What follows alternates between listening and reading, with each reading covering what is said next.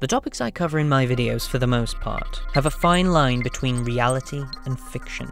But no matter how real they may feel, there's always just something that gives it away. The topic I'm covering today, however, went out of its way to create a world so close to our reality, it even had the most hardcore of fans skeptical on whether or not what they were playing was actually real.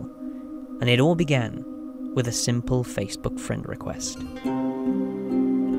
This just didn't smell like anything. It was as hard as I've ever done. I mean, creatively. I mean, it was running a marathon.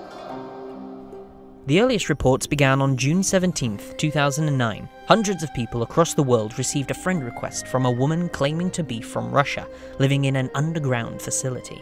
I've been approached by a mysterious Junko Junsui yesterday who requested to become a contact of mine on Facebook. Sounds interesting. What is the feel on this one? Something about it is off.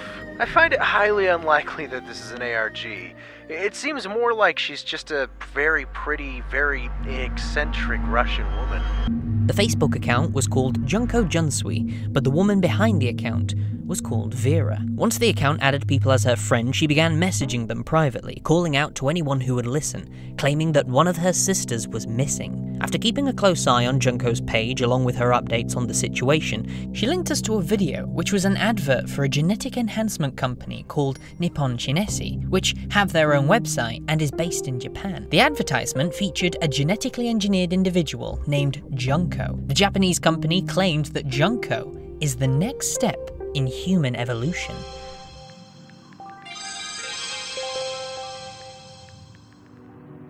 For countless millennia, humans have evolved unconsciously, spreading out to populate the world.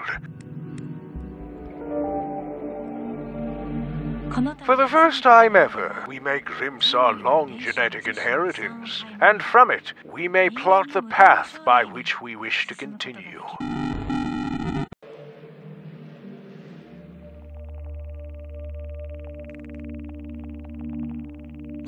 Junko is the first child of her type ever to be born. She and the other Junsui are the children of all mankind.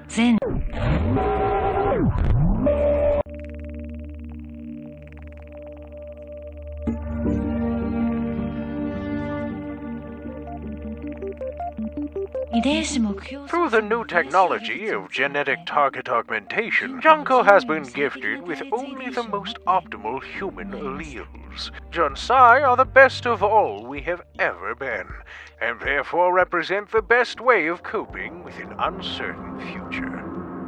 The advertisement glitches out several times before eventually cutting off and leaving us with this piece of text. This is not the end. This is how it begins. We are ready to sacrifice ourselves to light the world. If your body is your enemy's property, then you can strike back at your enemy through your body. Your body is a matchstick, ready to catch fire. This is not the end. During this advert, the Japanese company also stated this woman belongs to a subspecies of human females that they call the Junsui. What's different between a Junsui and a normal human female, you may ask? Well, the Junsui possess 3 X chromosomes compared to the ordinary female who only possessed 2. According to a brief description of this subspecies, most Junsui exhibit accelerated mental and physical maturation due to their condition. Junsui are highly social and display gifts for both empathy and communication. Their origins are actually traceable to an early branch of Homo sapiens. It is suggested that a lot of strong female icons from history were actually a Junsui. One of the biggest examples of this are from a group of Circassian women who were sold into slavery during the mid-19th century. These women are portrayed in literature as possessing superhuman beauty and charm. One particular female that stood out from the rest was a princess known as Guashamasha. The Japanese company discovered this subspecies of human females during the 1990s and quickly kickstarted a new research initiative called the Junsui Project. They began experimenting with these females as DNA to incorporate their genetics into future children. Junko, who we see multiple times on the website, is the first successful genetically modified human using the Junsui's DNA. The only problem with their experiment so far is that Junko is unable to become pregnant. Further research is needed. While there seemed to be a lot of promise for the future of this company and the human race after this discovery, it was unfortunately short-lived. In 2001, a mysterious organization came around the corner and bought out the company. All advertising and research the company had discovered about the Junsui was pulled from the general public. So who are these mysterious people that bought out the company, and why did they decide to hide this groundbreaking technology from the public domain? After the strange Japanese video finished, another video instantly began playing featuring another woman, but this time giving us no context on what we were witnessing. During the video, 4 coordinates were found, and when mapped out on Google Earth, it created a straight line. After the video ended, if you tried to play both videos again, you would be greeted with an error page. Most people at this point would have probably just left thinking nothing of it, but if you chose to stay and looked around a little longer, you would eventually find 2 words. The enemy.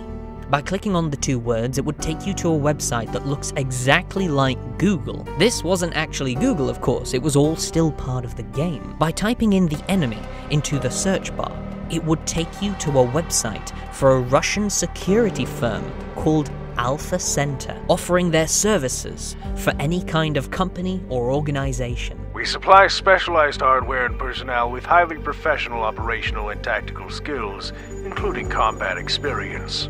The website gave us past and present information about this fictional company, including contact information in case you wanted to reach out and apply for a job. But it seems there was a lot more than meets the eye when talking about Alpha Center, especially since we found this website by typing in the enemy on a previous website. If we go back to the fake Google page, but this time type in Alpha Center into the search bar, we are greeted with a live security feed featuring a young woman trapped in a white room. The live security feed of the white room would last for only 15 minutes every day before cutting out, making it even harder for people to find out if the footage was just on repeat. The woman in this white room was called Ria. We can find this information by hacking into the Alpha Center website, which brings up classified files with this woman's picture and description. It turns out that Ria is a living Junsui, locked away by Alpha Center. If we dive deeper into this security firm, we can also find footage of this same woman being interrogated by Alpha Center officers, asking her questions about her past relationships. Let's continue. I want to discuss your old relationship. Let's get back to the man. On the 6th July, 8:30, you were with him? But why? What exactly has this woman done to deserve to be interrogated and locked away in such a small room? If we remember the Facebook page that began mass friending everyone on Facebook, one of the interesting things that stood out to people was the woman was claiming her sister was missing. It's pretty much safe to say at this point that the missing sister is the one locked away by Alpha Center, which means the woman behind the Facebook page, Vera, is a Junsui too. After the reveal of the woman in the white room, hundreds of thousands of people had now been drawn to this event, including a group of users on the Unfiction forums who referred to this bizarre scenario as an alternate reality game, which basically means a fictional story presented in a realistic manner. This strange game continued for a couple of months before it came to a close. During that time, it featured Chilean hackers, backstories for Alpha Center officers, and also a terrorist organization called the Sisterhood. Many people are unaware of what actually happened during 2009, and what exactly was the story. Thankfully, those questions were somewhat answered in 2014. Hi, I'm August. Welcome to the show where we explore ideas in the future. My guest today is Rob Auten. He created essentially a fake conspiracy narrative that took place over various social media platforms. So Rob, great to have you on the show. Hey, August. Well, thank you for having me. We have these people, and we're like, okay, what's cool about this stuff is that it, makes a lot of noise, people get excited, but very quickly as the story evolves, people get confused. Did you ever figure out how to monetize and turn it into a business? So that was phase 2, right? We went around and we said like, hey, I think we could create some software that took not all, but the lion's share of all the rote, dumb stuff that kept everybody up all night during the kind of live ops portion of the game, right? And offload it to this backend. In In 2014, the creators of Junko Junsui released an iPhone app called Alpha Archive, which was designed to make you, the player, feel like you were hacking into a classified area, revealing Russian documents no one was supposed to see. It even linked you to several websites to explore. All were fictional, of course, but many users didn't realize this, as the app was blasted with negative reviews, thinking they were being watched by the government after using it. You know, we had a lot of reviews for the game, people basically saying like, you know, I am resetting my iPod or returning it to the manufacturer. Everything or cleared. My iPad, yeah. Oh yeah, I'm gonna wipe it. Like, I don't, like Because don't download this app. They were worried that there's, I did see 1 some of star, that. don't touch it. So they were worried that there was something actually real and legitimate happening. Well, so, I mean, some of it's our fault. The biggest part about this app was that you could find journals written by the character Ria, the woman in the white room. There were 6 levels to access, and over 100 pages from Ria's journal, including files documented by Alpha Center that told the story of her childhood, all the way to 2009, explaining how she ended up in the white room. The files were all in Russian, but they did provide English translations on the app. From the beginning we were sisters, and we swore we would always be sisters. We slept always side by side. The oldest was Vera, then Oksana, then me.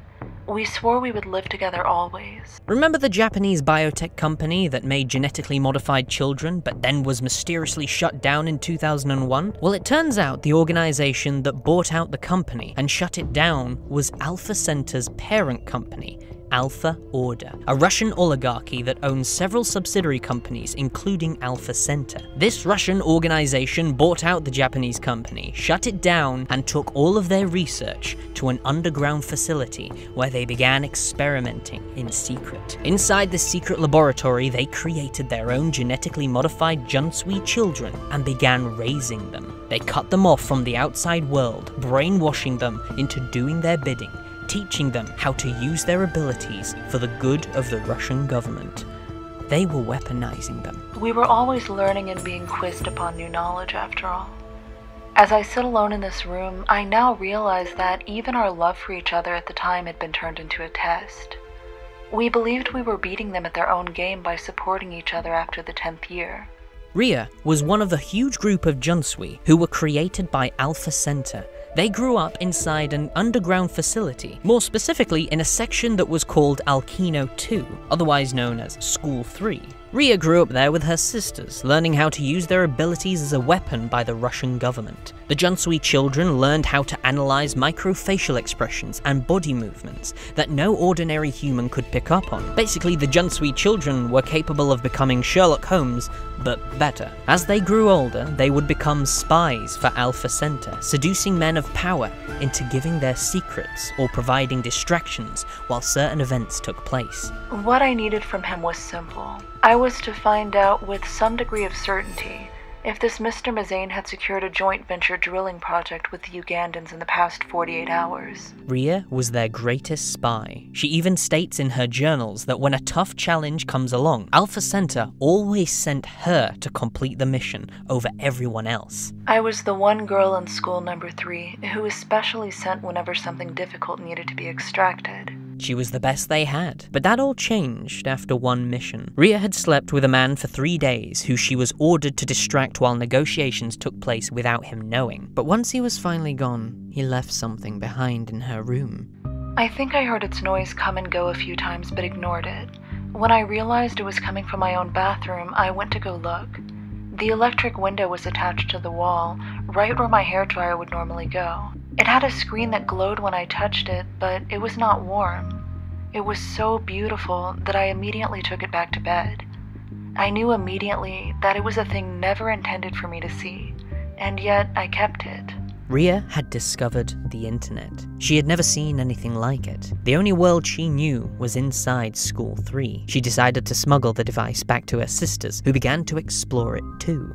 The window often showed us videos or photographs from people who were always alone.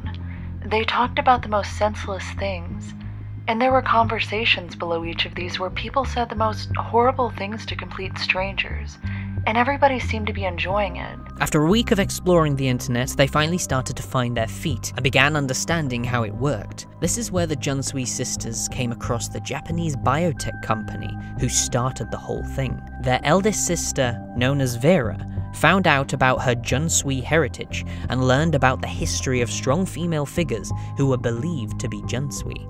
Vera began telling stories to her sisters about the magical world outside of School 3 and how their ancestors became strong female leaders. Vera was creating her own religion, a religion that would soon rebel against the notorious oligarchy known as Alpha Order. Vera told us that we were the Junsui, and how we spread across the world and throughout time, slowly becoming lost. Vera created a Facebook page and named it after the first child made by the Japanese biotech company, Junko. She also added Junsui onto the end, representing who she and the rest of her sisters were. She reached out to the people across the world, attempting to discover what else Alpha Center had been hiding from them. I've been approached by a mysterious Junko Junsui yesterday who requested to become a contact of mine on Facebook. Sounds interesting. What is the feel on this one? Something about it is off.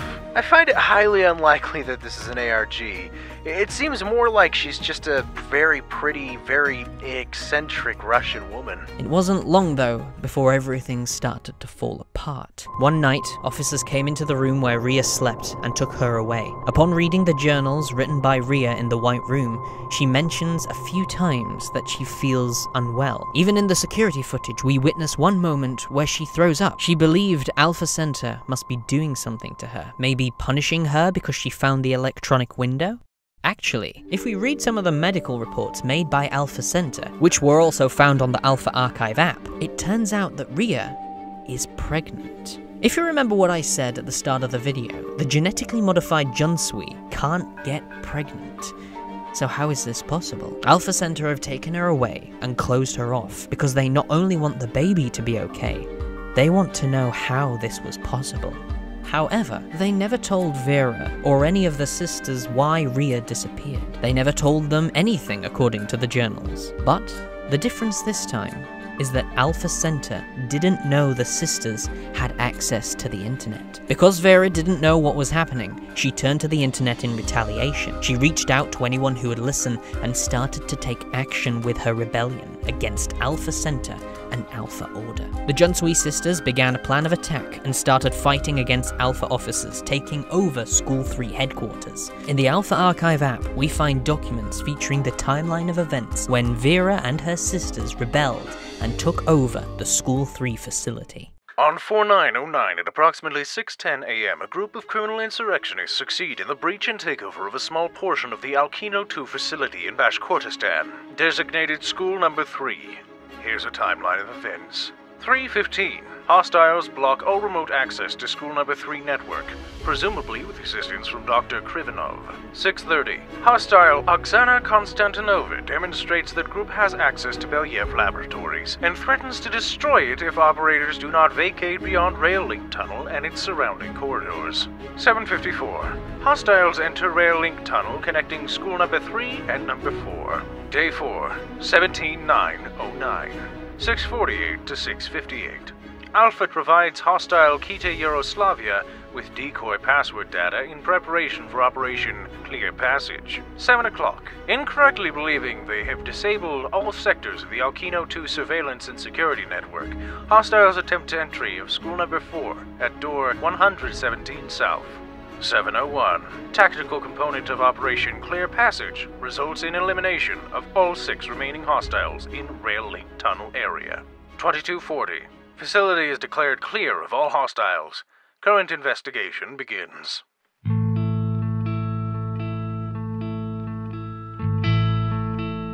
According to the death toll made by Alpha Center officers, most Junsui, such as Vera, were now deceased. However, some were reported missing. These missing Junsui survived and formed a group together outside of Alpha Order called the Sisterhood and began reaching out to people across the world. Alpha Order are still looking for the Sisterhood to this day. They have announced to the public that the Sisterhood are terrorists and should stay well away. But what happened to Ria, you may ask? Well, diving deeper into the Alpha Archive app, we find images from a spy lens claiming to have been taken in 2014, featuring a woman heavily guarded by Alpha Center officers carrying a baby. This is very clearly Rhea, and she's not the only one that survived. Alpha Center is probably still running tests on both of them, and they may have even started creating future children using Rhea's DNA. But for now, all we know is they're alive, but what their future holds is unclear.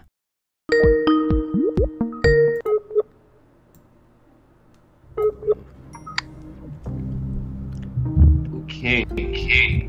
Ah, hello. There's a lot of controversy surrounding this game, mainly from the events that took place in 2009. Some people claiming that the creators were careless and didn't care for the safety of its players and constantly put them in danger. While I do believe there are certain things that got out of hand, I do not believe the creators actually put their players in real danger, despite the rumors that have circulated over the years. We learned a lot about the live ops part of running a game like this. And, I mean, it took a real toll on us. We both were tired.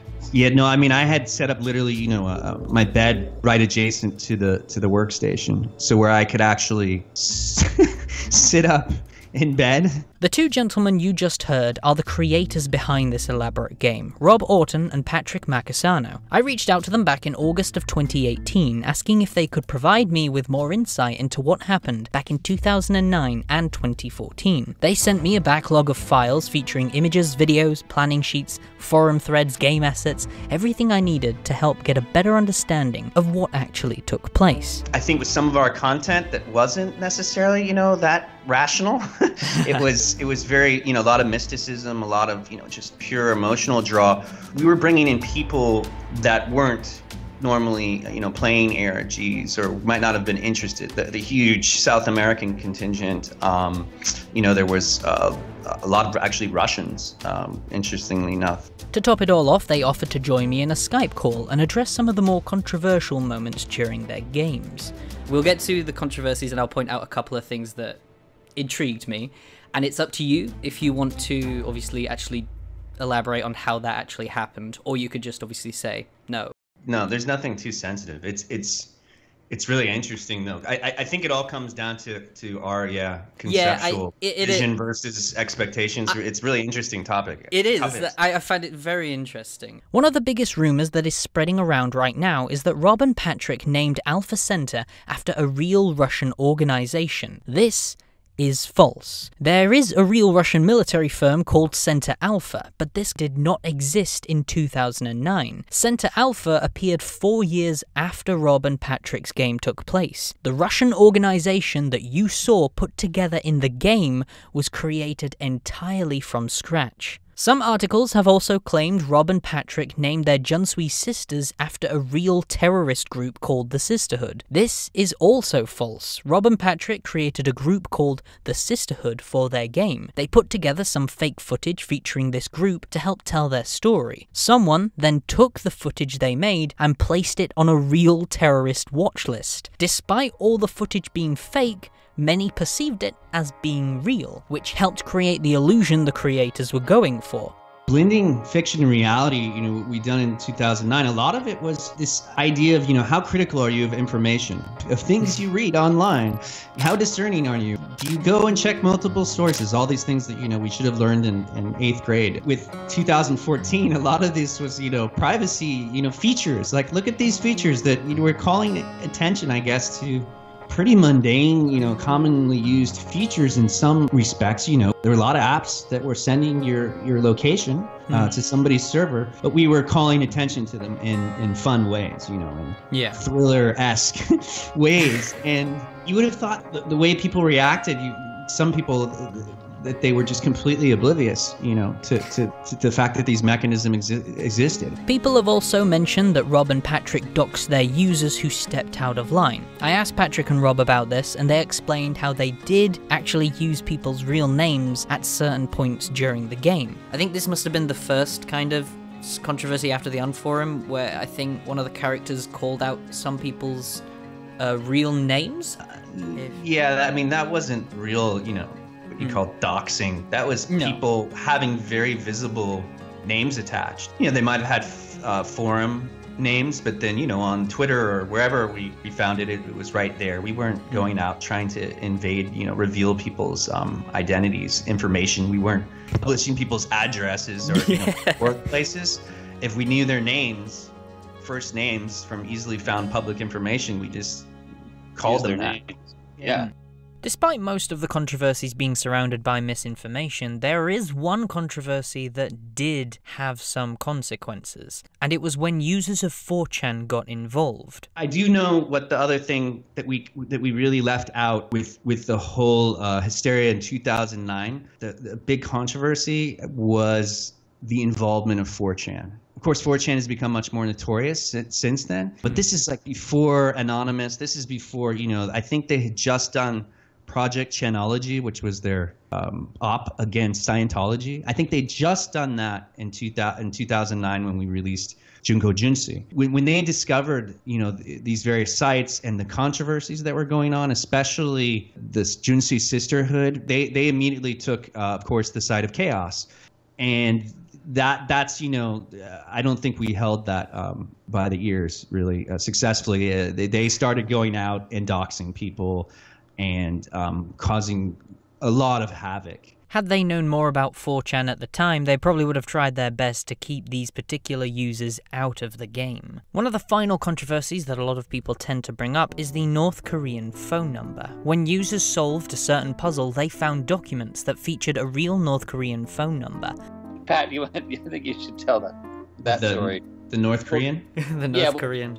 We had set up a bunch of websites, some of which were more in the core storyline than others. So among the websites that we set up was the website for Alpha Center. If I had to imagine what a Russian private military corporation website would have looked like, these guys did a really great job of approximating that. And on that, there was a form that people could fill out if they were interested in joining up. And there was an email address that, you could, if you had any kind of interest in making business. So the story begins one morning when Pat awakes to find in the inbox a letter from a young fellow who was doing business on behalf of the North Korean government.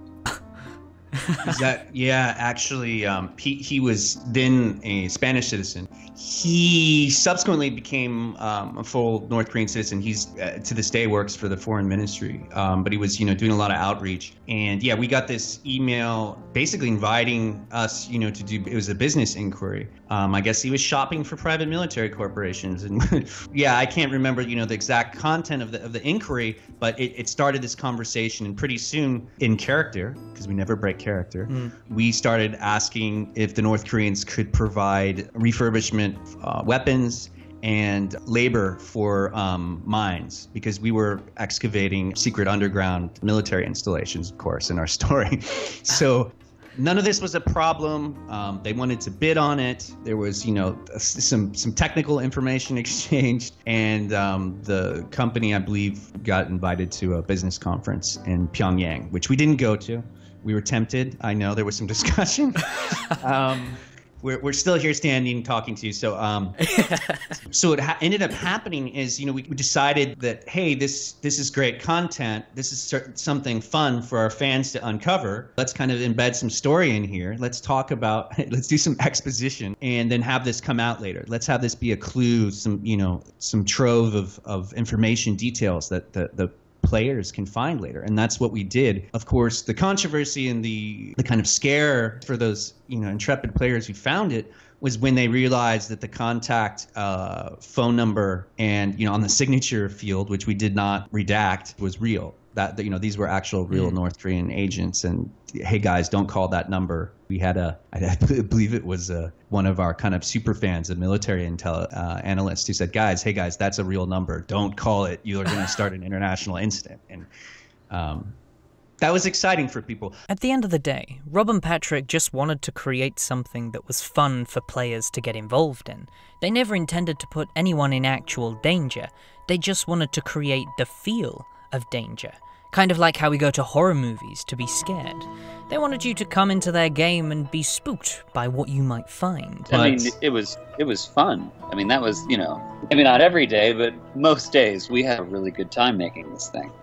Could the creators have handled certain circumstances better? Yeah, definitely. This was an ARG that got out of hand at certain points when interacting with its fanbase, but the game itself was never actually as careless as people first thought. In fact, it was incredibly well produced and well researched, and I personally believe it deserves more recognition than it gets. Almost 100 people worked on this ARG, and they never got the chance to be fully credited after the game ended. So, I asked Patrick to send me the names of every single person involved during 2009 and 2014 for Junko Junsui. I've put all credits in a pinned comment underneath this video, and I encourage anyone who gets a chance to take a look at it for yourself. Will this game ever continue is unclear, but for now, this is where its story draws to a close. Ria is alive, and clearly in better condition than she was in the White Room, while her sisters roam the areas of Russia, watching and waiting to take down the infamous Alpha Center.